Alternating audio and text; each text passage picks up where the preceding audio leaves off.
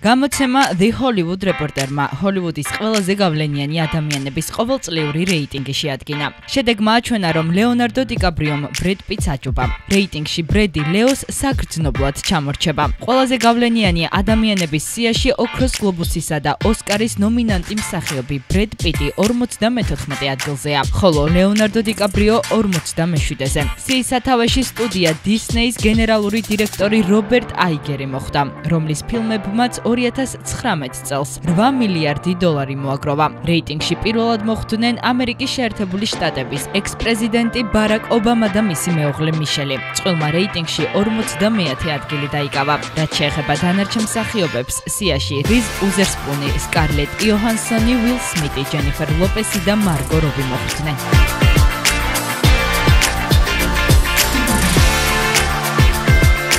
32 წლის ბლეიკ ლაივლი და 42 წლის რაიან რეინოლდსი მესამე ბავშვის მშობლები გახდნენ. მათ შვილი ჯერ კიდევ აგვისტოში შეეძინათ, თუმცა ამის შესახებ ცნობილი მხოლოდ ოქტომბერში გახდა. როგორც იქნა წყვილმა გულშემატკივრებს, ბავშვის ფოტო გაუზიარა და სქესი გაამხილა. მათ ქალიშვილი ეყოლათ. ფოტოში ბავშვის სახე არ ჩანს, რეინოლდსმა ის სმაილით დაფარა. ჯერჯერობით არც პატარას სახელია ცნობილი. შეგახსენებთ, რომ წყვილი უკვე 2 შვილს ზრდის, 2 წლის ინესასა და 4 წლის ჯეიმს.